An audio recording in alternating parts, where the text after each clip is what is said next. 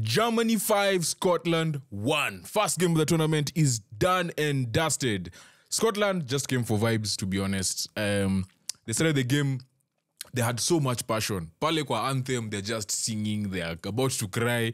The first few tackles, they're really getting into it. Even Porteous was getting into those tackles early, or Porteous. And we were like, hey, this boy, they've really come to defend. They've come to play well. And then on the other side, Tierney also started quite well in terms of defense because they were basically playing with a back five. I was surprised with Tah starting alongside Rudiger for Germany. Mittelstadt was solid. I've not seen him. I've not watched him play before. I heard he plays for Stuttgart. He was solid. So I started the game off, like the passes that Germany looked way sharper, to be honest. They just looked like they had more intent. They really wanted to actually get into the opposition half and play that front three, the passing, the chemistry in between them. They just want to play the ball and play with each other. So that combination of Gundogan, Kai Havertz, Gundogan, Witz, and who's the last person I'm missing? Musiala, of course. Musiala for me was arguably, I would have put him man of the match, but again, Gundogan was almost involved in almost every goal, yeah? Like the penalty, he won the penalty. The turn that he had that led to the pass to Kai, and then Kai assisted Musiala. Gundogan and Musiala were really good in this game, but Musiala's ball carrying really gave Scotland problems. He was just popping up in different positions on the field. They just couldn't stop him. Christie especially had to do a lot of defensive work. McTominay is a big threat for Scotland. Like, they're not putting him in positions to actually threaten this team. Again, I'm looking at Steve Clarke, the Scottish coach.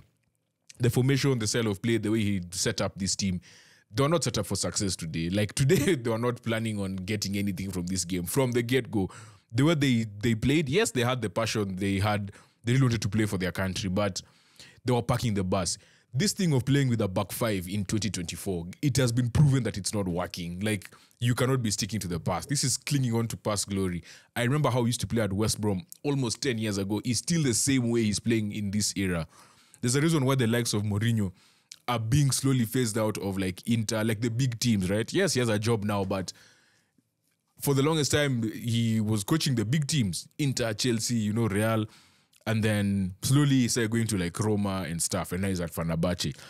Because people just refuse to adapt, yeah? People like Mourinho refused to adapt. So, yeah, man, this style of play, and again, Scotland has a very, not the best team, but it's a good team. It's a solid team. These are people who are playing in England.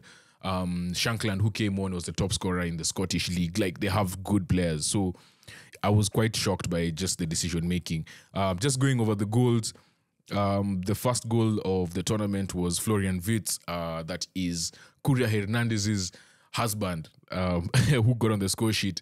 The pass to Kimmich was really nice, and then just coming down the wing and then crossing straight to Wirtz. Like, why Scotland were not... You have a back six, but no one is marking the middle. So it's just some things that were just questionable. Just their defensive transition was quite questionable.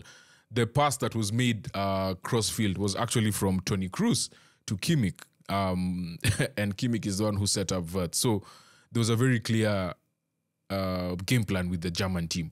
Kroos was really good as well. Just solid, like nothing flashy, just keeping position ticking. If it's open, if it's going to the wings, it's going to the wings. He was taking up a very interesting position at left centre-back where Jonathan Tah was. For me, Tah, the way he started off even with his first touch, there was just something about him. The way he's rushing into tackles, I believe that to me would probably be Germany's biggest weakness. Even Andrich starting in midfield was a bit of a shock. I thought they would start with someone else in midfield. Anyway, then again, Musiala scored a beautiful goal. He was assisted by Kai Havertz. Just quick fit in the D, gets the ball, like sorts his feet out nicely and puts it in the top corner. One thing about Havertz was, the one thing Havertz does well is that he allows the midfielders, if you have a team that has midfielders that like running past the striker, he allows for those midfielders to run past him because he has good holder play, he can run in. He just knows where to be and when to be. So if he sees that he's coming short or the chances at the back, he'll come short and allow the likes of Wirtz and Musiala to run behind. again, I said that in the prediction, like he's going to be the key for this team going forward. Then we had a big penalty shout when Christie and Tierney fouled Musiala, but it wasn't given because the challenge started from outside the D. But not too long after, a cross comes in, Gundogan header, and it goes straight at the goalkeeper, Angus Gunn. And as the ball comes back out, Potias just cleans out Gundogan. And then he has the audacity to fall down and hold his leg. And once it went to VR, it was a clear penalty, and even more clear that it was a red card. So yeah, it got sent off. The Kai took the penalty over Ilkay. Again, something that just surprised me. But I was watching the game here with George, Mr. Producer, and he was saying, yeah, maybe Gundogan was injured in that particular moment. So there was that. 3-0 halftime. Going into the second half, Pascal Gross came on for Andrich. Like, this is the thing with this team, is that now Nagelsmann is like, now I can try out things. You know, I'm 3-0 up, playing against 10 men. Let's try and give people time, and they're playing in front of the home crowd.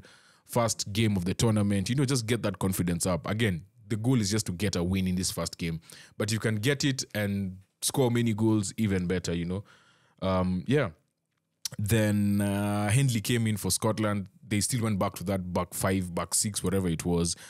Their first touch in the opposition half, in Germany's opposition half, came around the 60-something minute. Like, it was actually really... They were quite poor, to be honest. Let's just say they were quite poor. As an Arsenal fan, Tierney does not look... I don't know. I just hope Arteta can do something with him, because I really love Tierney. I hope he can succeed at Arsenal somehow. But yeah, maybe that one is gone. But I don't know. Today he wasn't great. As one of the 3 centre-backs in that back 3 that turns into a back 5/6. Then, yeah, Fulkrug came on, scored almost immediately with an amazing shot. He looks very happy, like, playing up front, you know. So when he came on, he was like, I need to do something for in the home crowd. So, like, amazing fire shot into the top corner. At that point, Mula also came on for Musiala. Mula is refusing to retire. Mula is just that guy. And yeah, Fulkrug scored another goal, but they said it was offside.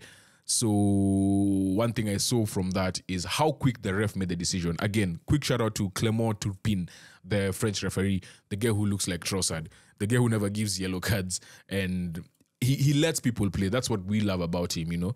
Decision making was really good, but it was also attributed to the automated offside, right? Which is going to be now introduced in the Premier League. You can see how quick decisions are being made, and that's just what we want as fans. You know, we don't want to be lingering around, still waiting for VR, drawing lines and stuff like that. And yeah, Scotland managed to get a goal. Amazing header by Rudiger against his own goalkeeper. That was a really great finish from Rudiger. That goal made it 4-1 in the 87th minute. At that point, it was 1-1 in the second half. I feel like Scotland played much better in the second half, but at this point, they were just desperate. It started off as damage control. Also, Germany kind of just took their foot off the gas. But Emre Can decided he's going to leave a mark on this game. The man who was selected 48 hours before the tournament even started because of tonsillitis to, I forget who it was. But yeah, came on, scored the 5th goal. 5-1 to Germany. This is a good start. It's first game of the tournament for the hosts. You always want to get off to a good start. So yeah, good win, Germany. That's game 1. That's day 1 of Euros 2024. Tomorrow we have a big one, Spain versus Croatia. We're going to be live, so make sure you tune in. Peace.